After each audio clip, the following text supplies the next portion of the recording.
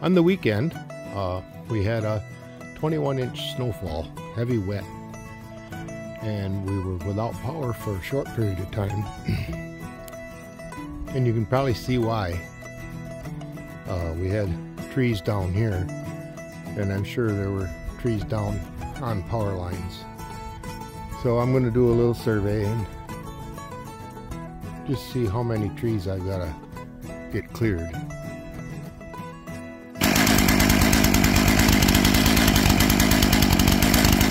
Not a real large tree, but it's one I wouldn't be able to get around any way, shape, or form.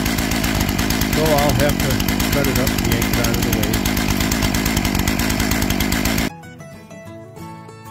A lot of the smaller pines did not fare well. The heavy wet snow tips them over, and then if they don't recover, they'll stay down.